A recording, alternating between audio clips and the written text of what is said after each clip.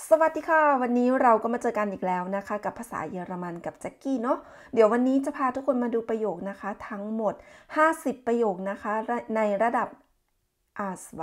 เนาะโอเควันนี้เราไปดูกันเลยค่ะว่ามีประโยคไหนมาฝากบ้างนะคะ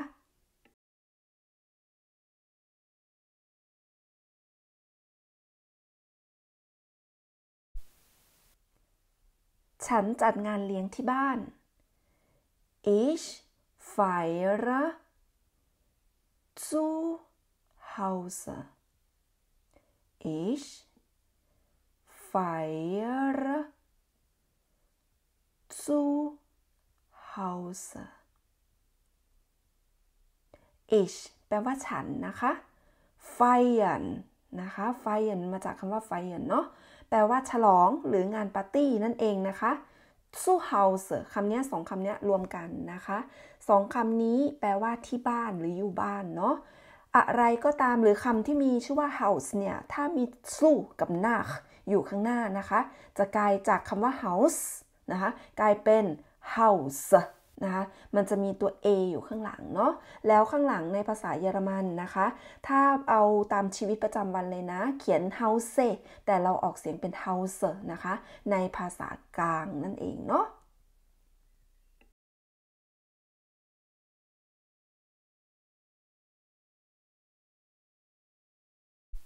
ประโยคต่อไปค่ะฉันจะเชิญเพื่อนมานะคะ Ich lade Freunde ein Ich lade Freunde ein Ich แปลว่าฉัน lade มากับคำว่า ein นะคะนั่นก็คือคำว่า einladen เพราะว่ามันเป็นคำกริยาแบบแยกเนาะคำไหนก็ตามที่มีคำว่า ein อยู่ข้างหน้านะคะเราจะต้องเอา ein เนี่ยไปไว้ข้างหลังนะคะเหมือนกับคำว่า einkaufen นะคะ Freude คือเพื่อนรวมมิตรค่ะเพื่อนผู้หญิงผู้ชายรวมกันหมดเลยเขามีชื่อว่า Freude นะคะเพื่อนผู้หญิงก็จะเป็น Freundin ใช่ไหมคะเพื่อนผู้ชาย Freud นะคะเพื่อนรวมมิตร Freude มันจะมีตัว a อยู่ข้างหลังนะคะ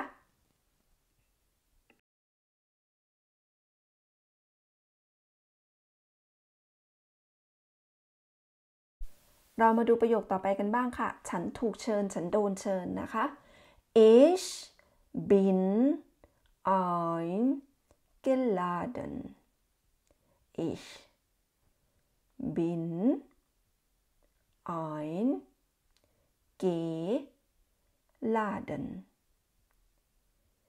Ich แปลว่าฉัน bin ตัวนี้ถูกหรือโดนนะคะ eingeladen ก็คือการมันบวกกันก็คือมันเป็น passive นั่นเองเนาะเพราะฉะนั้นฉันถูกกินฉันถูกเตะฉันถูกประมาณนี้นะคะก็คือกรรมถูกกระทำเนาะเพราะฉะนั้นตัวนี้นะคะจะอยู่ในรูปของ passive นะคะ ich bin eingeladen เนาะโอเค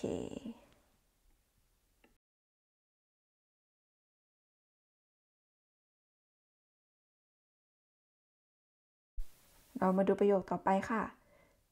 ฉันถูกเชิญไปกินข้าวถูกเชิญเมื่อกี้เราพูดไปแล้ว ich bin eingeladen ใช่ไหมคะถ้าไปกินข้าวก็คือ zum Essen เติมเข้าไป ich bin zum Essen eingeladen ich bin zum Essen eingeladen so ich แปลว่าฉัน bin eingeladen ก็คือถูกเชิญ zum Essen ไปกินข้าว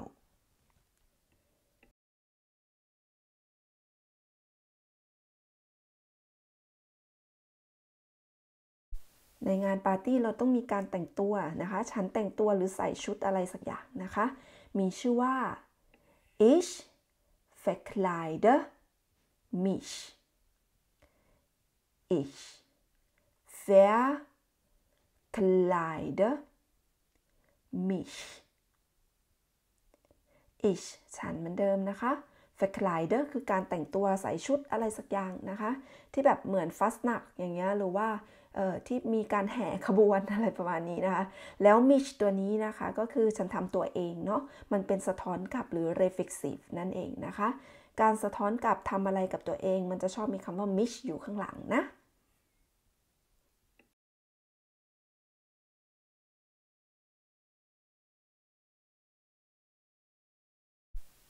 วันเสาร์นี้เธอมีเวลาไหม Hast du am Samstag Zeit? Hast du am Samstag Zeit? Hast แปลว่ามีนะคะใช้กับ du hast เนาะแต่เราเอา hast มาไว้ตำแหน่งที่หนึ่งนะคะมันจะกลายเป็นการถามทันที hast du am Samstag วันจันทร์วันอังคารวันพุธพฤหัสศุกร์เสาร์อาทิตย์นะคะมันจะมีคำว่า am อยู่ข้างหน้านะคะวันเสาร์เนาะแล้วก็ Zeit แปลว่าเวลา hast du am Samstag Zeit หมายความว่าวันเสาร์นี้ถ้ามีเวลาหรือเปล่าไปเที่ยวกับฉันไหมประมาณนี้นะคะ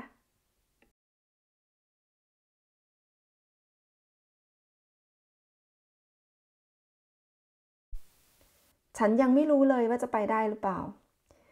Ich weiß noch nicht Ich weiß noch nicht Ich weiß noch nicht Ich แปลว่าฉัน weiß แปลว่ารู้มาจากคำว่า wissen นะคะแล้วก็ noch คือไม่ยังนะคะ noch nicht ก็คือยังไม่นั่นเองมันรวมกันนะคะ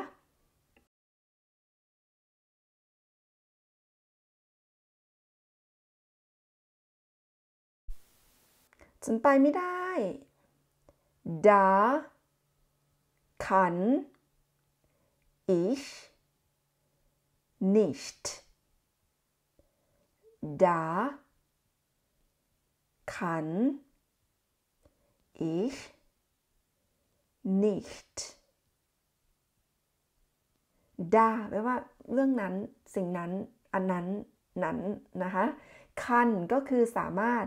ich แปลว่าฉัน nicht แปลว่าไม่ da kann ich nicht ฉันไม่สามารถไปได้หรอกประมาณนี้นะคะก็คือมันแปลตามตัวค่อนข้างที่จะยากนิดนึงนะคะแต่ความเข้าใจค่ะก็คือฉันไปไม่ได้นั่นเอง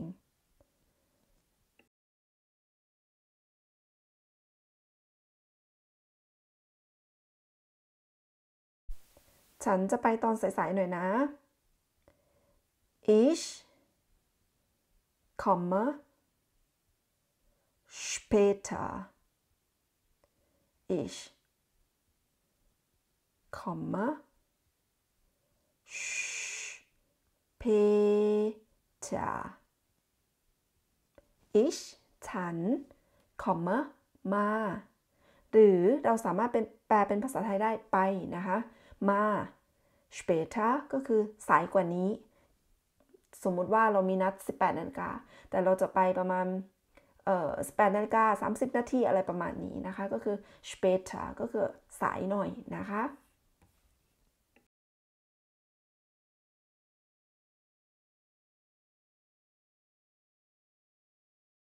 ประโยคต่อไปค่ะจะไปด้วยไหมเธอจะไปกับฉันไหม Bist du auch dabei Bist du auch dabei ประโยคนี้นะคะสามารถสมมติว่าเราจะไปคอนเสิร์ตใช่ไหมคะแล้วทีเนี้ยเราอยากจะถามเพื่อนว่าเธอก็ไปใช่ไหมเราก็สามารถใช้ประโยคนี้ได้เหมือนกันนะคะ bist แปลว่าเป็นอยู่คือ do ใช้กับ do เนาะ bist du bist นะคะแต่เราเอา bist มาข้างหน้ามันก็เลยเป็นคำถามนะคะ bist du auch auch ก็คือด้วยเหมือนกันด้วย dabei คืออยู่ข้างๆเช่นเงินอยู่ข้างๆเงินมันอยู่ในกระเป๋ามันอยู่ข้างๆเรานะคะเราสามารถพูดได้ว่า hast du Geld dabei เธอเอาเงินมาด้วยหรือเปล่าอะไรประมาณนี้นะคะเพราะฉะนั้น dabei เนี่ยคืออยู่ด้วยมาด้วยติดมาด้วยนะคะแปลได้หลายแบบเนาะ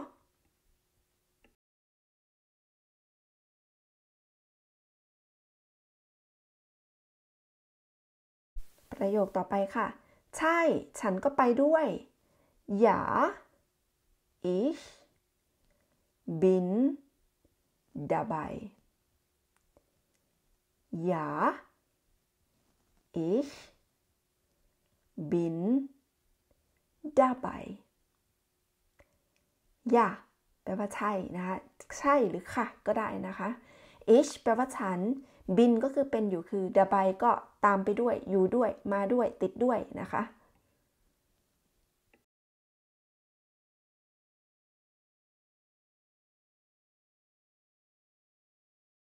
ประโยคนี้แอบยาวหน่อยนะคะฉันอยากจะเชิญเธอมางานวันเกิดอันนี้ได้ใช้แน่ๆ ich lade dich zu meinem Geburtstag ein ich lade dich zu meinem Geburtstag ein ich แปลว่าฉัน einladen มาอีกแล้วนะคะ einladen เนาะคำว่า dich นะคะแปลว่าเธอแล้ว dich ตัวนี้นะคะตัวที่3 1 2 3เนาะตัวที่3ตัวนี้นะคะถ้าคำว่า du ถ้าคำว่าเธอเนี่ยหมายถึงเธอที่อยู่ข้างหน้าเรานะไม่ใช่เธอแบบผู้หญิงนะคะเธอตัวนี้คือคนที่อยู่ข้างหน้าเรานะคะถ้าอยู่ตำแหน่งที่3เราจะเปลี่ยนจาก du เป็น dich ทันที zu meinem Geburtstag ก็คือมางานวันเกิดฉัน I เนี่ยมันมากับ laden เพราะว่าคำว่า einladen แปลว่าเชิญนั่นเองนะคะ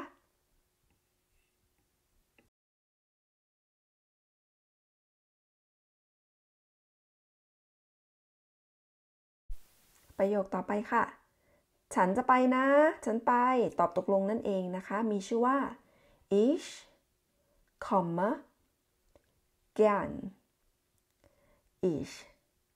komme gern ich ฉัน komme มา gern คือยินดีชอบนะคะก็คือประโยคนี้คือฉันยินดีที่จะไปนะคะคือการตอบตกลงอะไรสักอย่างถ้ามีคนเชิญเรา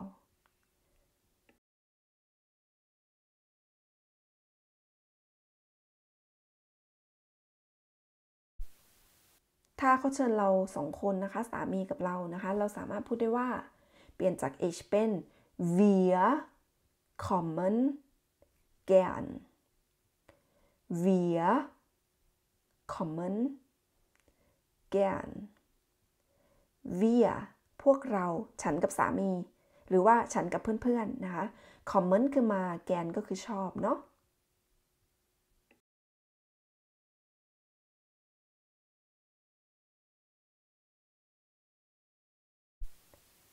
ประโยคต่อไปค่ะเสียดายจังพวกเราไปไม่ได้นะ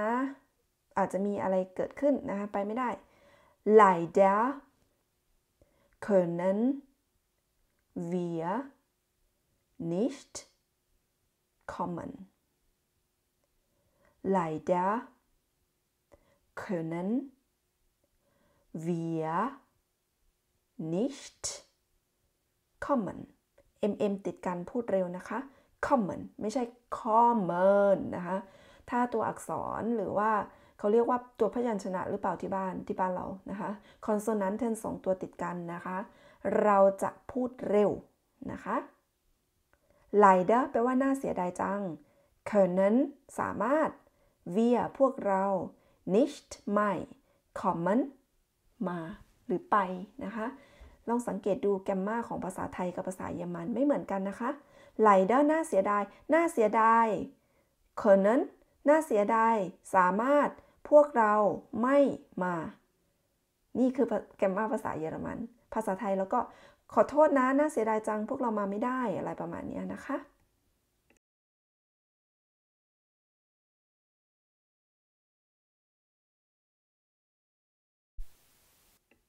งานเริ่มเมื่อไหร่ Wann beginnt die Party Wann beginnt die Party Wann แปลว่าเมื่อไหร่ beginnt เริ่มต้น die Party Party เป็นดีนะคะ die Party ก็คืองานเนี้ยเริ่มต้นเมื่อไหร่นั่นเองเนาะแล้วก็มันมี w อยู่ข้างหน้านะคะก็คือคำว่า one เพราะฉะนั้นการตอบจะต้องตอบเป็นคำสั้นๆก็ได้นะคะหรือว่าประโยคยาวๆแต่ห้ามตอบย่านายอย่างเด็ดขาดนะคะย่านายก็คือใช่หรือไม่ใช่เนาะห้ามตอบนะคะในประโยคนี้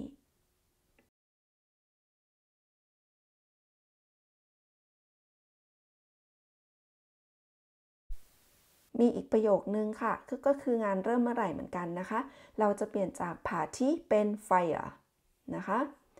Wann beginnt die Feier Wann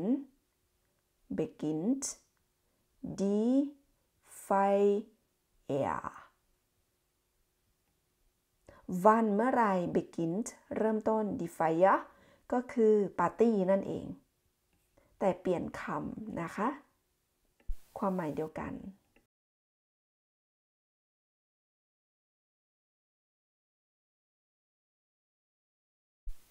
มีอีกตัวหนึ่งค่ะนั่นก็คือเราเปลี่ยนจากปาร์ตี้เป็น das Fest Fest ก็แปลว่าปาร์ตี้หรืองานฉลองเนาะจัดงานนิทรรศการหรือว่า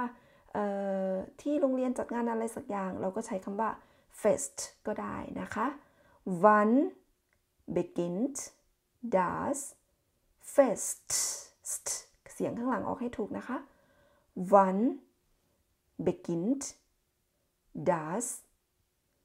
Fest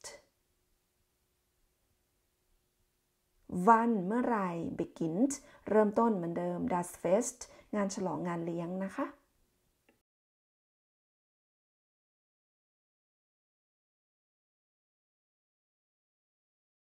เรามาดูคำตอบกันบ้างค่ะคำตอบวันที่2เดือนเมษายนมีชื่อว่า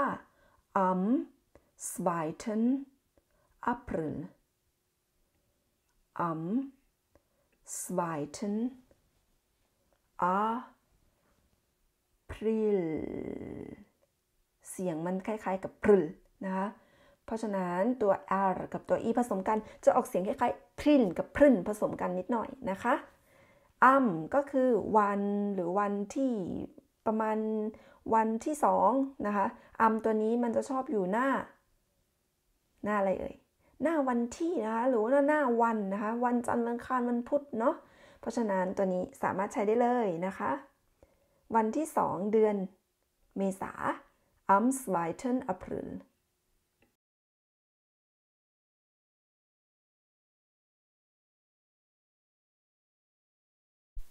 จะไปไหนก็ตามฉันจะเอาสามีไปด้วยฉันจะเอาสามี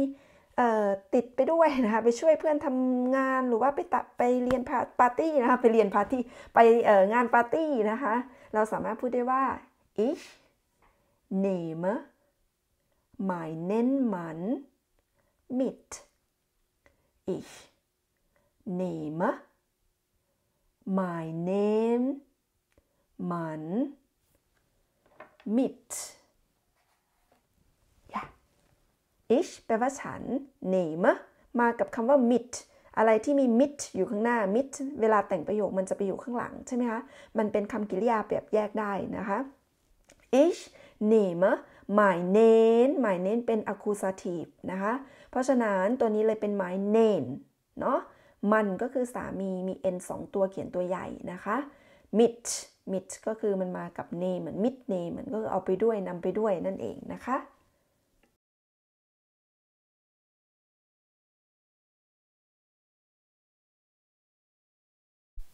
ฉันจะไปตอน 15 นาฬิกานะหรือฉันจะอยู่ที่นั่นตอน 15 นาฬิกา Ich bin um 15 Uhr da ich bin 15 Uhr da ich แปลว่าฉัน bin เป็นอยู่คือเวลา15 นาฬิกาแล้วก็ da ก็คือที่นั่นนะคะตามตัวเลย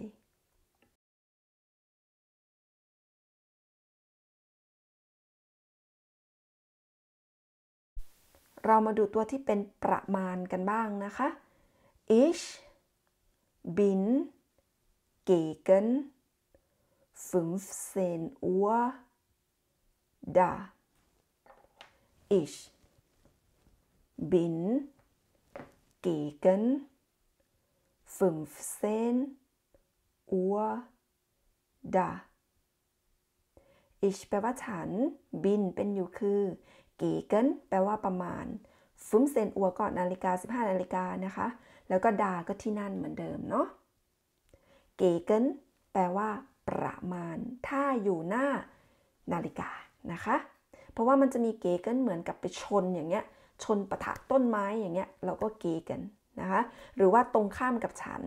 เขาก็เรียกว่า gegen แต่ถ้ามันอยู่ตามตัวเลขแบบเนี้ยมันแปลว่าประมาณ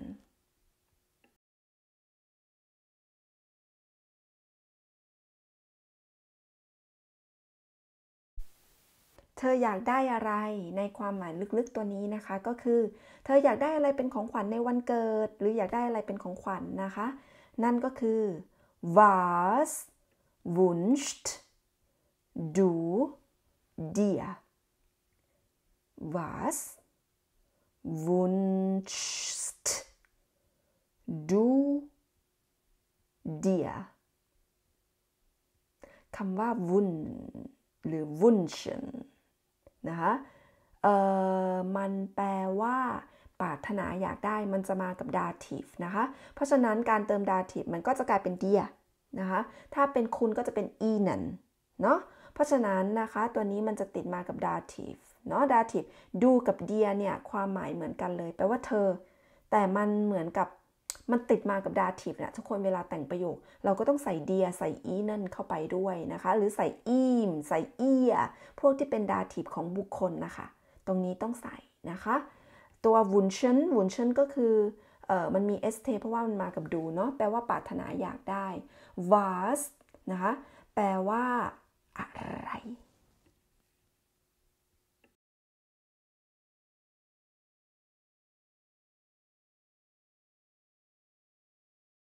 ฉันจะให้ของขวัญเธอคือหนังสือหรือฉันจะให้หนังสือเป็นของขวัญของเธอนะคะเพราะว่าไม่มีไอเดียนะคะจะให้อะไรให้หนังสือไปก่อนเนาะ ich schenke dir ein Buch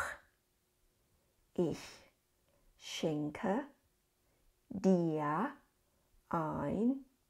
Buch ich แปลว่าฉัน schenke ทำปากจู่ๆออกมา sh นะคะไม่ใช่ geschenk นะคะทุกคนอันนี้ระวังดีๆนะ schenke อยู่ตำแหน่งที่2 geschenk มันเป็นสิ่งของที่จับต้องได้เป็นกล่องนะคะมันแปลว่าของขวัญเป็นกล่องที่จับต้องได้เป็นคำนามนะคะส่วน schenke เนี่ยมันเป็นคำกริยานะคะเพราะฉะนั้นตัวเนี้ย schenke เนี่ยมันจะมากับ dative นั่นก็คือ dir แล้วให้อะไรคะ I แปลว่า1 Buch ก็คือหนังสือนั่นเองนะคะ Ich schenke dir ein Buch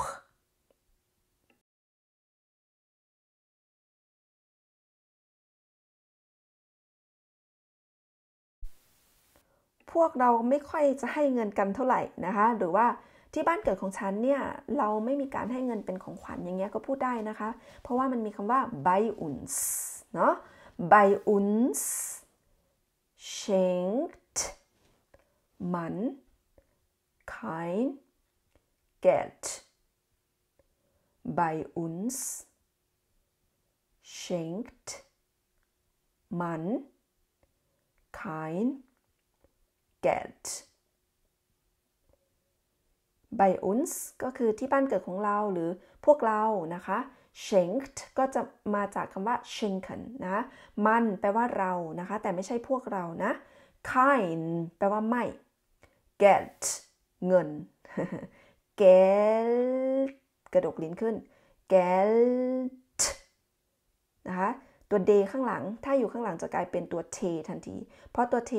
เสียงในเส้นเสียงของเรามันจะไม่สั่นนะคะเพราะฉะนั้น Geld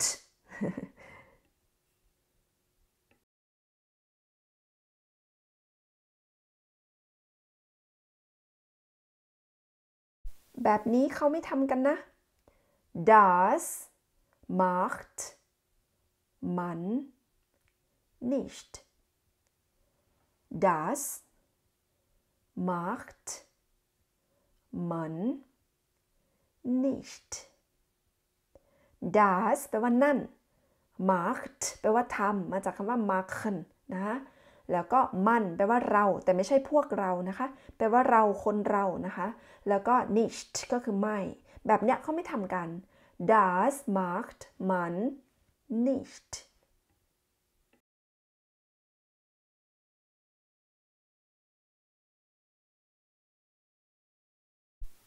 เจ้าบ่าวจะใส่ชุดอะไรดี Was trägt der Bräutigam Was trägt der Bräutigam Was แปลว่าอะไร trägt สวมใส่ der Bräutigam เจ้าบ่าว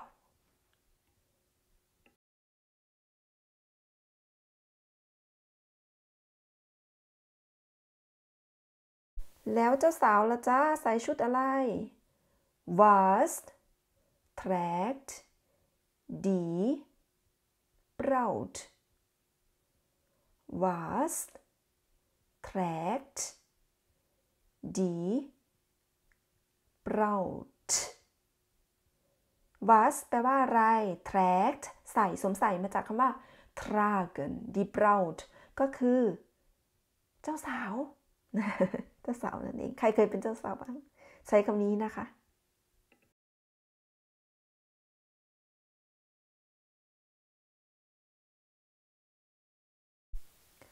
เขาจะใส่สูทกันอะส่วนมาก Man trägt einen Anzug Man trägt einen Anzugมันแปลว่าเรานะคะเหมือนเดิม trägt ถ้าเกิดเราไม่เจาะจงใครนะเราใช้คำว่ามันได้เลยมันตัวนี้นะคะจะเขียนตัวเล็กนะปกติตรงนี้เขียนตัวใหญ่เพราะว่ามันอยู่ตำแหน่งที่1ของประโยคหรือเป็นตัวอักษรตัวแรกของประโยคจะต้องเขียนตัวใหญ่นะคะมัน trägt ก็คือสวมใส่เนาะ einen แปลว่า1จะ einen einem einen I อะไรก็จะแปลว่า1หมดเลยนะคะแค่มันผันข้างหลังแค่นั้นเอง Anzug ก็คือชุดสูทนะคะ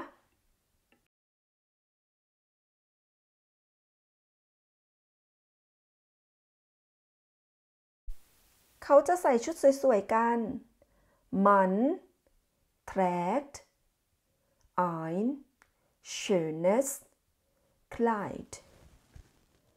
Man trägt ein schönes Kleid มันแปลว่าเรา trägt ใส่ ein แปลว่า1 schönes มันผันข้างหลังนะคะเพราะว่า Kleid ตัวนี้มันเป็น das เนาะมันเลยเป็น schönes Kleid ness ตัวนี้ย่อมาจากคำว่า das นั่นเองมันผันนะคะ Kleid แปลว่าเสื้อชุดสวยๆนะคะของผู้หญิง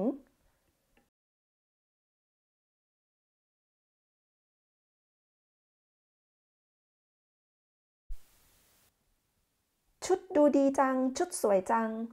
Das Kleid sieht schön aus Das Kleid sieht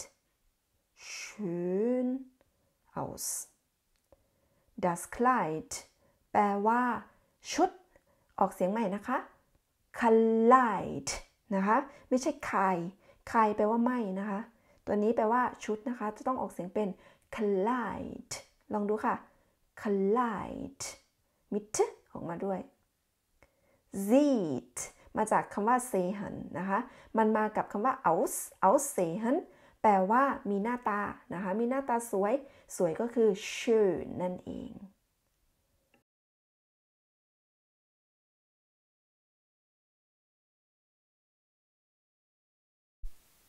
ฉันอยู่ในงานปาร์ตี้จ้า Ich bin auf einer Party Ich bin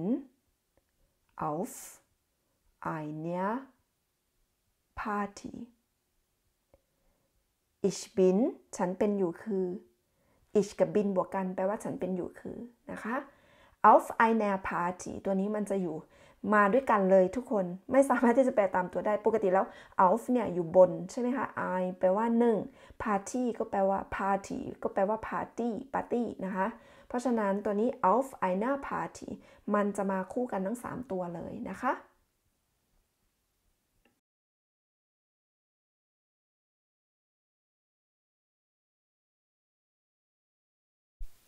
แต่ฉันไปงานปาร์ตี้มาในภาษาเยอรมันมีชื่อว่า Ich war auf einer Party Ich war auf einer Party Ich warแปลว่าฉันเคยเป็นเคยอยู่เคยคือนะคะ Ich war auf einer Party ก็คืออยู่ในปาร์ตี้อันนี้มันเป็นอดีตนะทุกคนจาก bin กลายเป็น war นั่นเองนะคะ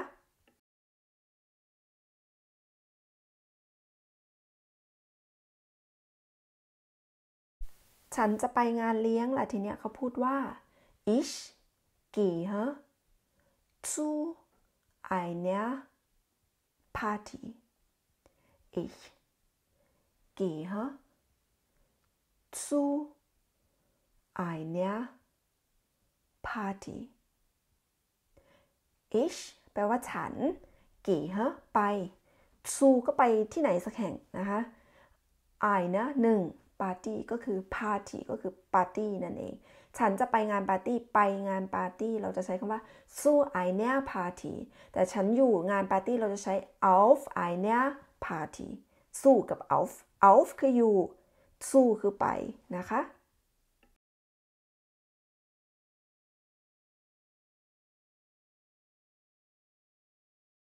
เดี๋ยวฉันจะเอาเครื่องดื่มไปนะ Ich bringe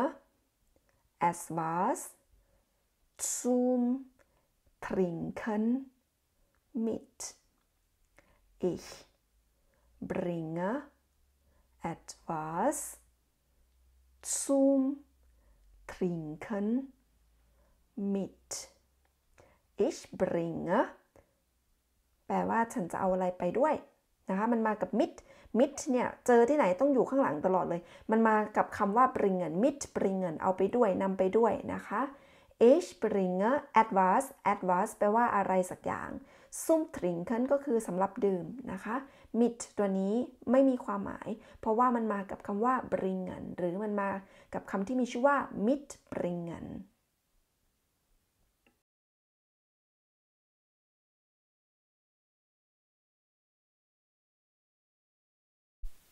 มีไวน์แล้วก็เบียร์สำหรับดื่มด้วยนะคะ Es gibt Wein und Bier Es gibt Wein und Bier Es gibtแปลว่ามีนะคะ es กับ gibt มาด้วยกันแปลว่ามี wine ก็คือ wine ทับศัพท์เลยแล้วก็เบียร์ und แปลว่าและเบียร์นะคะ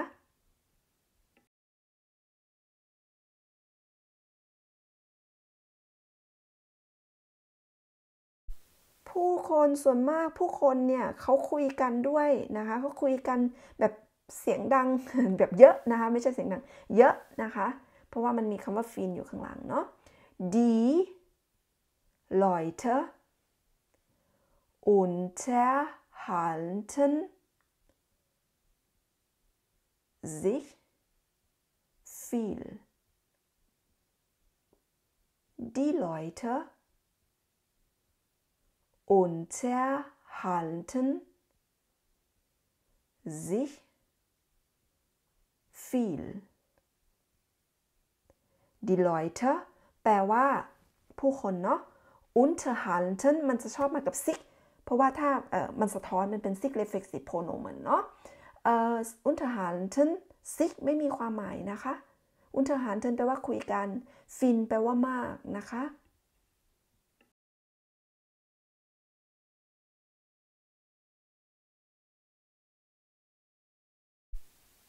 ใครจะดูแลเรื่องของขวัญใครจะไปซื้อของขวัญ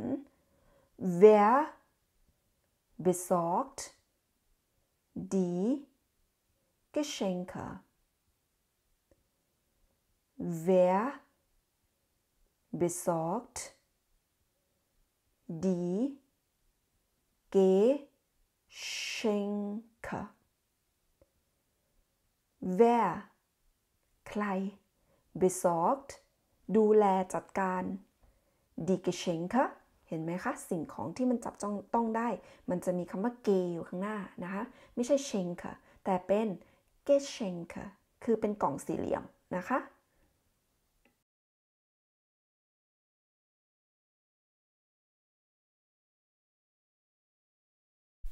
เธอจะเชิญใครมาบ้างนะ wen lässt du ein wen lässt du ein wen แปลว่าใครนะคะเป็น accusative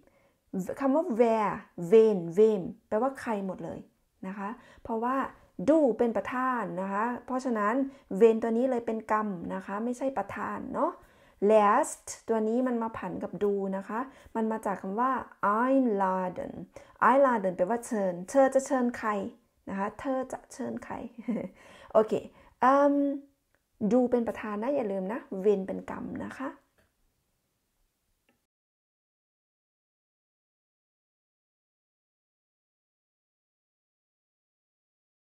เธอจะจัดงานเลี้ยงที่ไหนหรอ Wo willst du feiern Wo willst du feiern Wo แปลว่าที่ไหน willst แปลว่าต้องการอยากได้จริงๆเอาจริงเอาจังนะคะดูแปลว่าเธอ feiern งานปาร์ตี้นะคะจะจัดงานปาร์ตี้นั่นเองเนาะมารวมกันก็ wo willst du feiern นะคะเธอจะจัดงานที่ไหนหรอ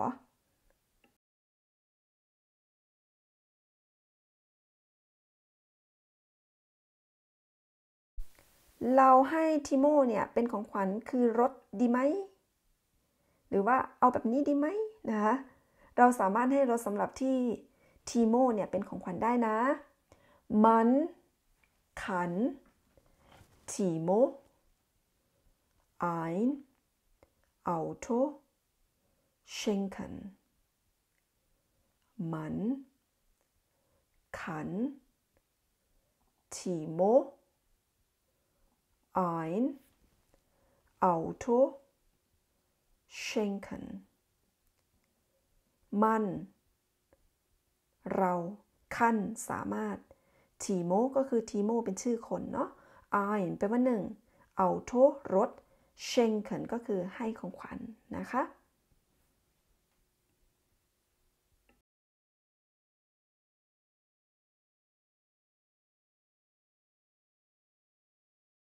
เราจะไปงานแต่งเราจะใส่อะไรดี was trägt man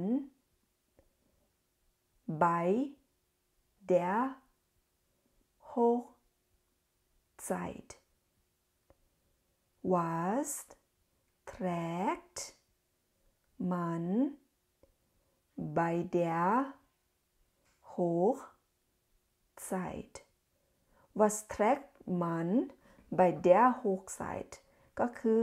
เราจะใส่อะไรไปดีนะคะ was แปลว่าอะไร trägt ก็คือมาจากคำว่า tragen ใช่ไหมคะแปลว่าใส่เนาะมันคือเรา bei der bei ก็คืออยู่ที่นะคะหรือว่าตอนที่งานแต่งก็คือ Hochzeit นั่นเอง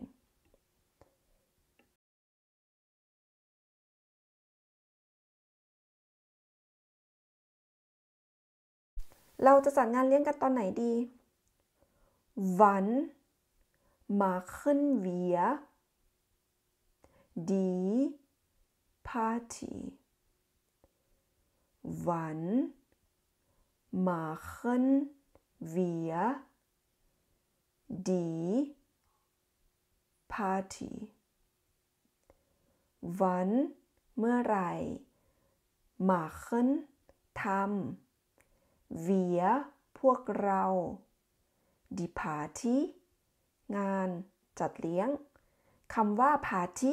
มากับ machen ตลอดเลยนะคะเวลาแต่งประโยคก็เหมือนกัน ich mache eine Party หรือ ich mache die Party แต่ส่วนมากเราจะใช้ ein มากกว่านะคะ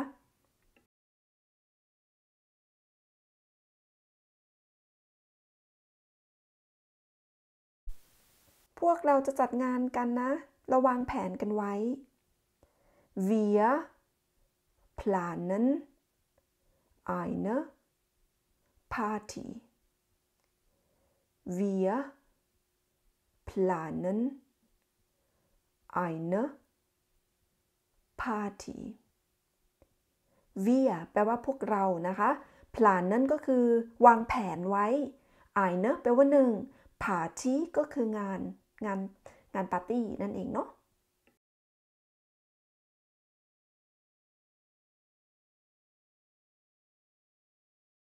สุขสันต์วันเกิดจ้า alles Gute zum Geburtstag alles Gute zum Geburtstag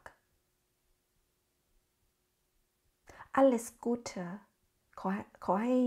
มีความสุขสนุกสนานขอให้มีแต่สิ่งดีๆ zum Geburtstag ก็คืองานวันเกิดนะคะ Geburt แปลว่าเกิดนะคะการเกิด Tag ก็คือวันเกิดนั่นเองเนาะ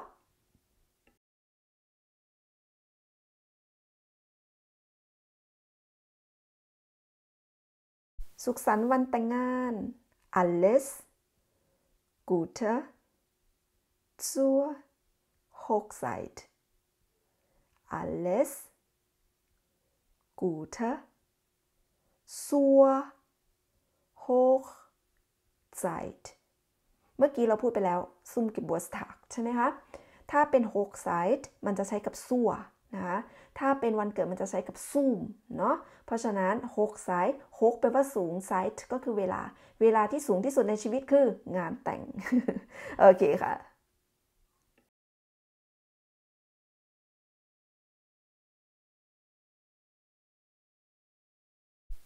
เราอวยพรได้ทุกอย่างเลยคือคำนี้นะคะไม่ว่าจะงานอะไรก็ตาม alles Gute alles Gute อวยพรได้ทุกสถานการณ์งานแต่งวันเกิดอะไรก็ตามนะคะได้หมดเลยใช้คำนี้คำเดียวสามารถใช้ได้นะคะ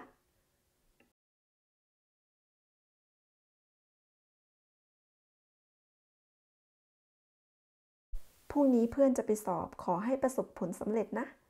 viel Erfolg viel Erfolg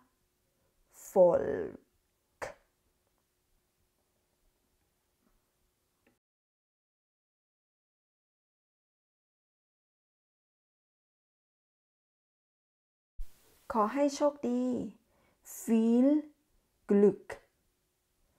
viel Glück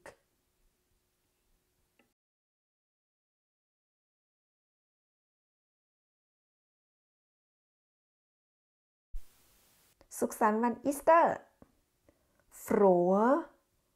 Ostern frohe Ostern